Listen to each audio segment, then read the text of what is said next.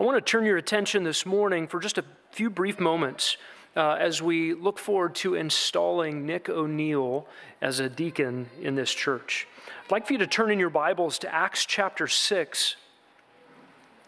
At the very beginning of the church is birthed in Acts 2, and there were some pressing physical needs. Gentile widows who were not being cared for and having their physical needs met in relationship to the Jewish women there.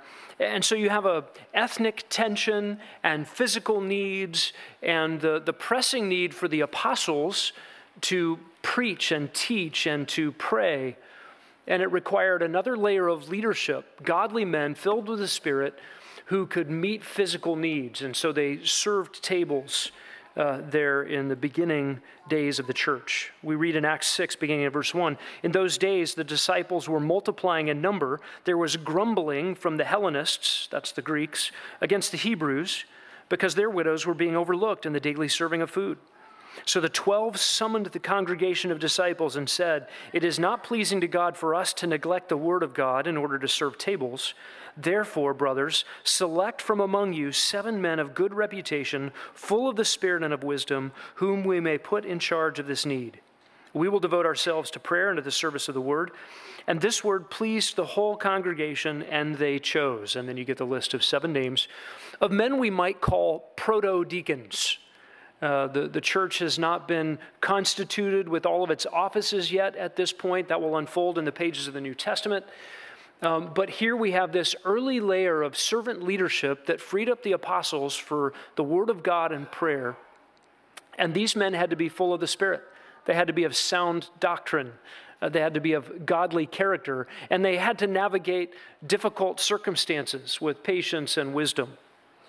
When you fast forward in the New Testament to where the offices of the church are constituted, we see this in 1 Timothy 3, for instance, where the 2 offices in the church are laid out, elders and deacons, both with their respective character requirements, task requirements.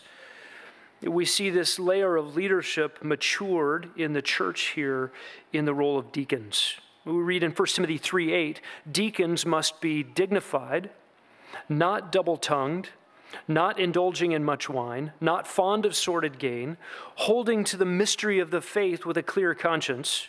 These men must first be tested, then let them serve as deacons if they are beyond reproach. Deacons must be husbands of only one wife, leading their children and their households well. And those who have served well as deacons obtain for themselves a high standing and great boldness in the faith that is in Christ Jesus."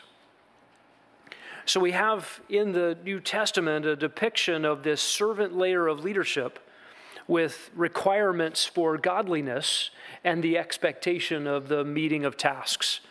And just as those proto-deacons served in tangible ways that freed up the apostles to the Word of God and to prayer, so likewise in the church, the office of deacon frees up the elders, the other office in the church, elders, pastors, to labor in the Word of God and prayer, and these deacons are able to meet physical needs. Grace Bible Church, we have focused our deacon ministry to be task-specific. That is, where there is a task, godly men are raised up to meet those specific needs.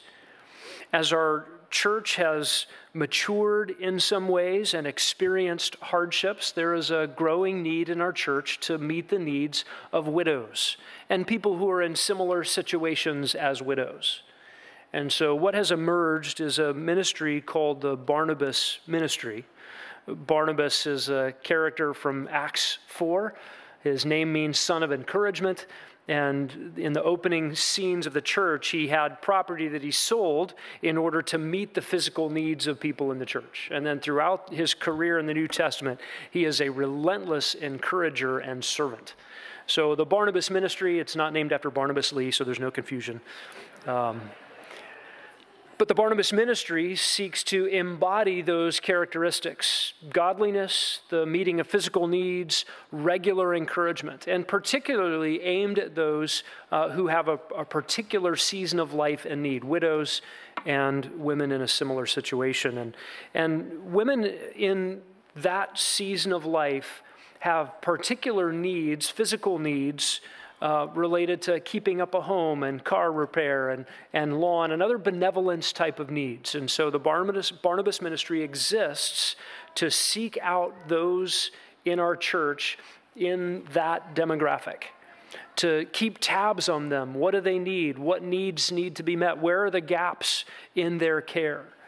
And so the Barnabas ministry, led by Nick O'Neill, but then staffed by an army of capable men and women, are able to meet physical needs. So there's a variety of gifts and resources in this grouping of men, drywall and plumbing and electrical and auto repair, and sometimes just sheer muscle to meet some of these needs. So I want to be clear that this is not free handyman service in the church.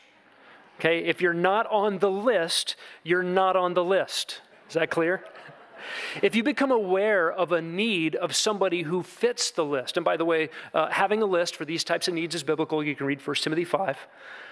If you're aware of a need, you can let the office know or let Nick O'Neill know. If you are in this demographic and you have a need, we don't always know what your needs are, please let us know. And one of the things the Barnabas ministry does is intends to reach out on a regular basis to check up on those needs. So I hope I've explained the ministry well enough. If you have more questions about it, ask Nick, ask any of the elders. But what we'd like to do is ask Nick to come up here now, and you can bring Vivian with you for moral support. Nick has been examined in his doctrine, in his character, in his life, and we presented him before you about a month ago for the opportunity for you to give input into his life, and Nick, mostly what people said was pretty good. We just received all positive input for Nick. I'd like to ask the elders to come up, and we're going to commission Nick to this ministry. And just so you can get a visual here, I'd love for you to stand if you are already part of the Barnabas ministry. If you're on the list, you should know who you are. Yes, Emmett, you should be standing up right now. Okay. Okay. Don't be shy. Okay, there are more. Nick, call them out. Okay. If you want to be a part of this ministry yeah, there are some ladies involved too. Okay, yep. Okay. With every head bowed and every eye closed, and you want to volunteer, I'm just kidding. We're going to pray, and the guys are going to kind of put their hands on Nick as a symbol of our commissioning him to this deacon ministry, and you can rejoice with us and thank God for this as we go forward. You guys can sit down. Thank you. Heavenly Father, thank you so much for the way you have ordered your church and so wisely put in place this office of a deacon layer of leadership. And we thank you for Nick and for his life. We thank you for Vivian and her care and support and love for him. We thank you for the ways he has already been tested, the ways he has already been serving in this critical ministry. And we do pray for the widows in this church and for women who are in a similar situation. And we ask that you would care for their needs and that the men and women of this church would be your hands to meet their needs. And we thank you for this servant leader in Nick that you've raised up to administrate this ministry. We ask that you would go before him, that you would use him and use all involved for your glory, for the building up of your church. In Jesus' name, amen. Thank you.